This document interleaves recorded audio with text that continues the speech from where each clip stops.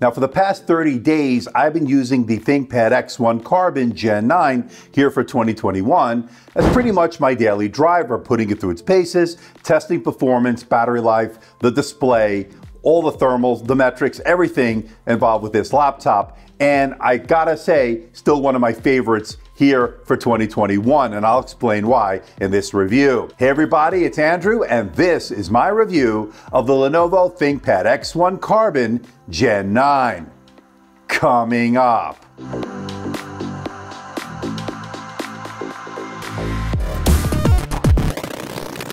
And as we take a look at the specs in the interest of transparency and full disclosure, I'm not being paid by Lenovo, I'm not being sponsored by Lenovo. All the opinions you're about to hear are my own. Lenovo is not getting copy approval. They're seeing this video for the first time, just like you. Now, this review unit was provided by Lenovo, and once this review is done, I'll be sending it back. Now, the Core i5 model with the Full HD Plus version that I do show in this video as well was purchased with my own money. I did not receive a review unit from Lenovo. Pricing starts at $1402.80, and I'll leave a link in the description below for more information and where you can buy it. Now, they will be running sales for Memorial Day weekend, so make sure you hit that link below to find out the latest pricing.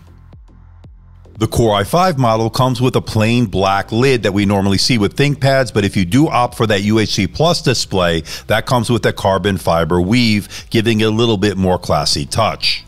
And here they are together. You can see the weave on the left and the plain black on the right. I think they both look great. It just, if you want a little bit more pizzazz, go with that UHD Plus model. Now on the left is the Core i7 model. It's the Core i7 1165G7 with integrated Iris Xe graphics, running that UHD Plus display. On the right is the Core i5 1135G7. That has the Full HD Plus display. We'll get into the differences between the two in just a little bit. Now, to put a size into perspective, here it is with its smaller sibling, the X1 Nano that I recently reviewed. Link will be in the description below for those that didn't check it out. It's a great portable laptop in its own right. As expected, the X1 Carbon Gen 9 has a bigger footprint than the X1 Nano. But of course, these all pale in comparison to its bigger brother, the X1 Extreme Gen 3.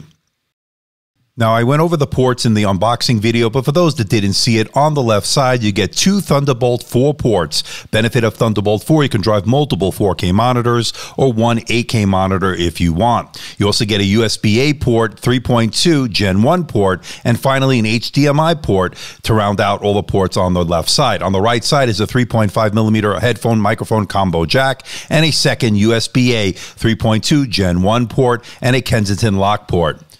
And for those wondering, those two Thunderbolt 4 ports are also USB 4 ports as well. Notably missing, there's no micro SD card or full-size SD card slot on this laptop. Now, I was fortunate enough to check out both the Core i5 model, which I purchased myself, and my review unit sent from Lenovo running the Core i7, both 11th Gen Intel Tiger Lake processors with integrated Iris Xe graphics. And as you can see from the benchmarks, the Core i7 did, of course, better than the Core i5, but the Core i5 certainly held its own when it comes to the performance. Now, the Core i5 model had 8 GB of LPDDR4X RAM, whereas my review unit with the Core i7 had 16 GB of LPDDR4X RAM. But of course, these are not gaming laptops, but you can play the occasional game if you lower the settings. I found the sweet spot to be 1080p, low settings. You'll get playable frame rates on some popular titles. And performance was excellent for everyday tasks such as Microsoft Office, email, web browsing, and consuming media. Watching Netflix, Amazon, and YouTube worked like a charm on these laptops. But when I ran my Prime 95 stress test, it would turbo boost up to 3.6 gigahertz with a core temperature of around 98 degrees Celsius. Then I would notice it would drop down to 2.8 gigahertz with a core temperature of 81 degrees Celsius, and that's fine. But every now and then I noticed it would drop as low as 399 megahertz and fluctuate between 54 and 60 degrees Celsius. Now, it didn't happen all the time. It would happen every now and then, but hopefully a firmware update can fix this. Now, I only noticed this under extreme heavy load. My normal everyday task wasn't affected. Now, the fans will kick in under heavy load, but I didn't notice them to be overly loud. Actually, I thought they were pretty quiet. I thought I did a good job when it comes to fan noise. And as far as the surface temperatures are concerned, it stayed relatively cool, although you'll notice it got a bit warm at the top of the keyboard when it was under heavy load. But otherwise, surface temperatures were actually pretty good. Now, I opened this laptop up in my unboxing video, but for those that didn't see it, it's super easy. All you need to do is loosen the captive Phillips head screws, pop off the bottom plate, and you're in. It's that easy. Now, once inside, you'll notice that 57 watt-hour battery will get to the battery life and charging times in just a little bit. You'll also notice that it has 2 fans for cooling. If you look at last year's Gen 8, it only had 1 fan, so that's a little bit of a change. We'll talk about thermal performance in just a little bit. Now, unfortunately, the RAM is soldered into the motherboard. You won't be able to upgrade it, but you can configure this with up to 32 gigabytes of LP DDR4X RAM. But what is upgradable by the user is the SSD. Now, my Core i5 model, the entry-level model that I purchased, had 256 gigs of SSD storage, which had some excellent reads and writes, especially for a 256 gigabyte SSD drive. And the review unit that Lenovo sent over has 512 gigabyte SSD drive, and here is how it did on the reads and writes. As you can see, excellent results once again. It has Wi-Fi 6 along with Bluetooth 5.1. Now, unfortunately, the Wi-Fi card is soldered into the motherboard. You won't be able to upgrade that, but the good news is they're both working really well, and as you'd expect. Now, there is the optional 5G/LTE on this, and that's great for the business executive on the go. All right, let's talk about the display. We'll start off with that UHD Plus display that Lenovo sent over.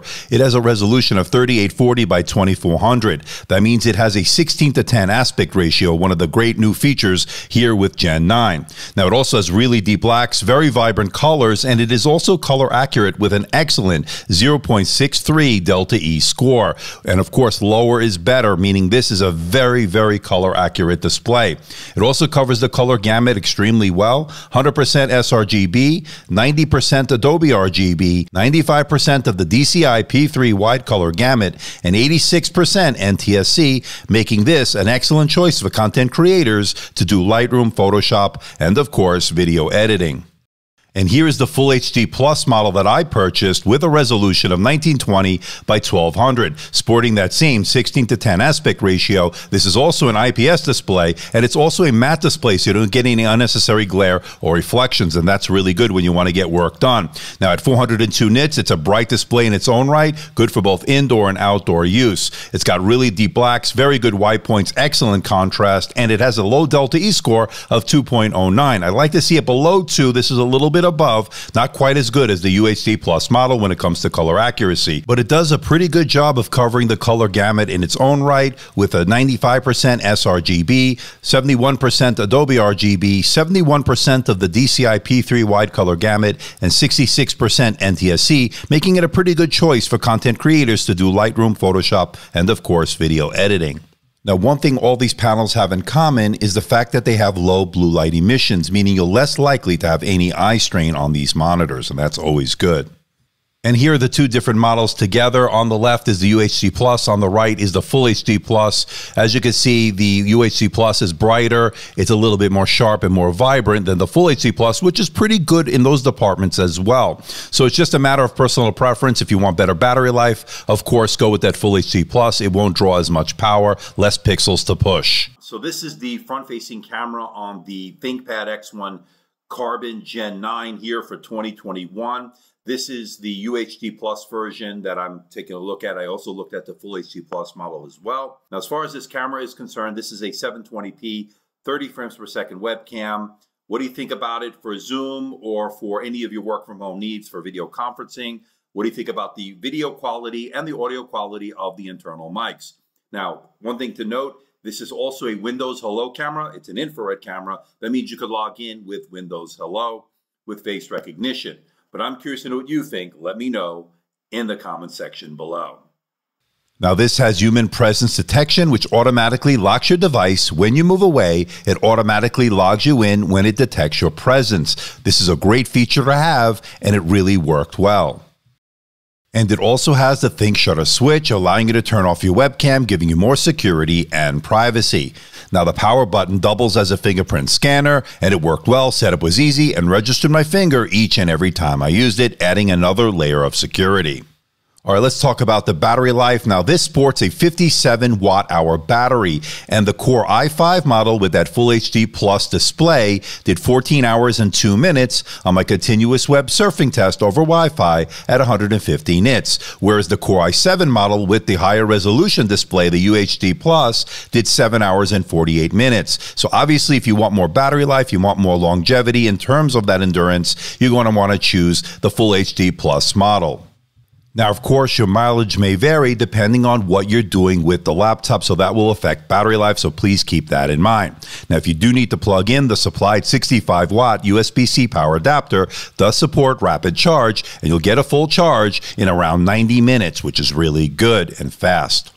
And as I mentioned in the unboxing video, there are some changes when it comes to the keyboard. The speakers are now moved to the sides of the keyboard, as well as the power button now doubles as a fingerprint scanner. And both are really welcome changes in my opinion. And for those wondering, yes, you can open the lid with one finger. Now let's talk about the keyboard, and I do really like it. That's one of the best features on this laptop, and it's no surprise ThinkPad keyboards are the best in the business, in my opinion. Now, Lenovo claims it still retains a 1.5 millimeters of key travel, although I felt it a little bit more shallow than I normally would expect on this type of keyboard. It is still excellent nonetheless, still my favorite out there. It has great tactile feedback and is very comfortable for typing for extended periods of time. Great for productivity work. It is also a spill-resistant keyboard, so if you spill water or coffee or whatever on it, you have a chance for this to survive, and you can't ask for more, in my opinion. With such a nice laptop, expensive laptop, you want to protect your investment. It now has a bigger touchpad over the previous model, and it is very responsive. Two-finger scrolling is buttery smooth, and all the gestures work as you'd expect. It's a precision touchpad that is really excellent. And of course, because this is a ThinkPad, it has the TrackPoint, which is another great pointing device or great way to navigate through the OS. Some people may like it, some may not. And to be honest, I don't use it as much as I used to, but it's there if you want it, and it is an inherent part of the ThinkPad DNA. It's not going anywhere anytime soon. And I love the ability to put the screen back 180 degrees, as you see here, so that gives you the ability to get the best viewing angle each and every time. That's really great. And when it comes to the audio, this sports the Dolby Atmos speaker system, and it has two upward firing speakers, as I mentioned, and two downward firing subwoofers, which give it really good sound, good mids, good volume, and there is some bass. One of the best business laptops when it comes to the audio that I've seen to date. That's been pretty good. Okay, let's bring it all home. What do I think about the ThinkPad X1 Carbon Gen 9 here for 2021? And I'm absolutely loving this laptop. It's one of my favorite business laptops out there, and it retains that title here in 2021. A nice move to the 16:10 aspect ratio. Great ThinkPad keyboard once again. It's a spill-resistant keyboard, which I absolutely love. Love the long battery life, especially out of that Full HD Plus model. You get 14 plus hours. If you're going to go with a UHD Plus, you're looking anywhere from 7 to 8 hours, of course, depending on what you're doing. You get dual Thunderbolt 4 USB 4 support, optional 5G/LTE, thin and light design, easy to take with you on the go. The negatives here, RAM, Wi-Fi are not user upgradable. There's no SD card reader. There's no LAN port, although you can get all these on a dongle if you have to do it. And of course, that 720p webcam leaves much to be desired. Here in 2021, we expect better. We need a minimum of 1080p. Hopefully the next generation will see an improved webcam. But there are no real deal breakers here, ladies and gentlemen. This is my editor's choice for the 14-inch clamshell business laptop here for 2021, making the X1 Carbon Gen 9 definitely worth your money.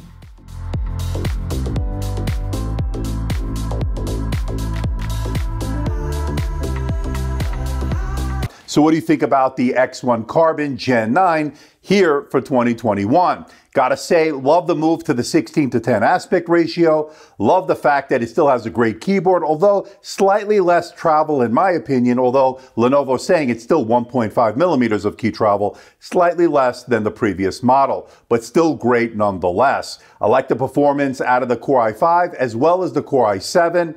Now, as far as the thermals are concerned, everything is fine, but every now and then I noticed it would really dip down.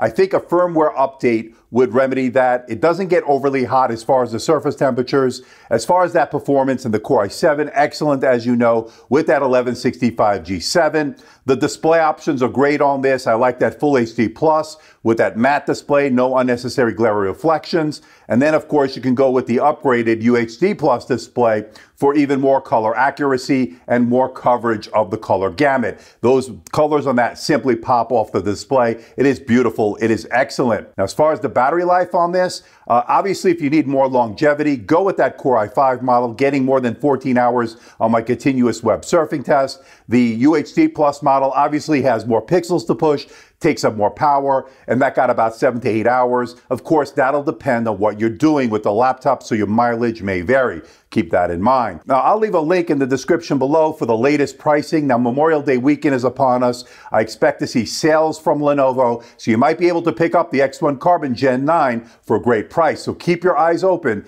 to that link below for the latest pricing. So please hit the like button, please subscribe, please share this video. Don't forget to leave a comment in the comment section below. Let me know how I'm doing. Let me know if there's a device or something out there you think I should review. I'll do my best to try to make that happen. Don't forget to check me out on Facebook, Twitter, Instagram, and of course, my website, amdtechreviews.com. So until next time, this is Andrew from AMD Tech.